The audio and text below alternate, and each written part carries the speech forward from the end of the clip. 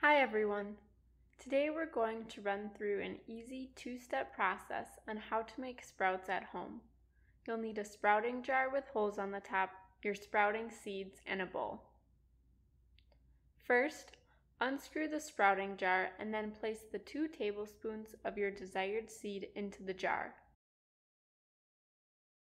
Completely submerge all the seeds in the water and let that sit for about 8 to 10 hours.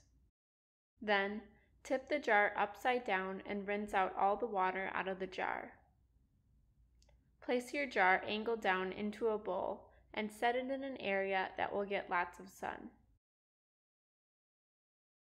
In 24 hours, grab the jar and rinse your seeds for a few minutes. Once they are all wet, release the water from the jar again. Set back your seeds into the sun. Repeat this process 4 to 5 days or until your sprouts are fully grown. Enjoy!